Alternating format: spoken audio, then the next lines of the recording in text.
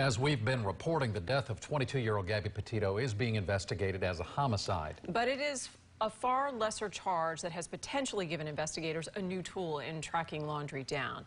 8 on your side senior investigator Walt Petito with the details on how a pair of federal filings may impact this case. But again, Brian Laundrie is still a person of interest in the homicide case.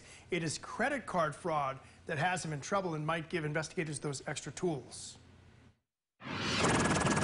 The search of Carlton Reserve for 6 out of the last 7 days makes it obvious Brian Laundrie was a flight risk, but now it is spelled out in a federal document. Wyoming prosecutors filed a motion for a detention hearing, stating the case involves a serious risk the defendant will flee and a serious risk of obstruction of justice. The federal indictment offers clues into Petito's final days. Do we love her?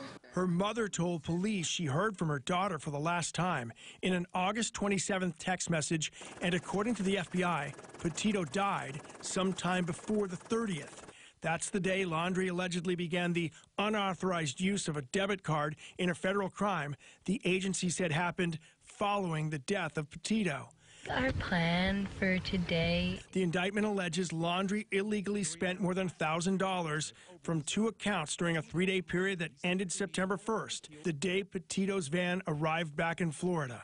A legal expert tells us the federal filings, even if they involve only credit card fraud, will turn up the heat on Laundrie. Now it's nationwide. The marshals are going to be looking for him. Local law enforcement officers are going to be looking for him. Absolutely. Whereas before it was just a local thing. Now he could be anywhere in the country, perhaps even in the world, and they can look for him through that warrant.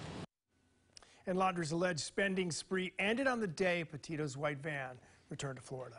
And I guess we know there's a total of $1,000 that he spent, but do we know if there's just a trail of expenses that led up to that? So that we sort of assume that, but the FBI, as you would guess, does not talk about things like that. We also tracked down a tip that Laundrie was seen in a Midwest gas station during that 3-day window, but the manager of that business said she could not comment at that point.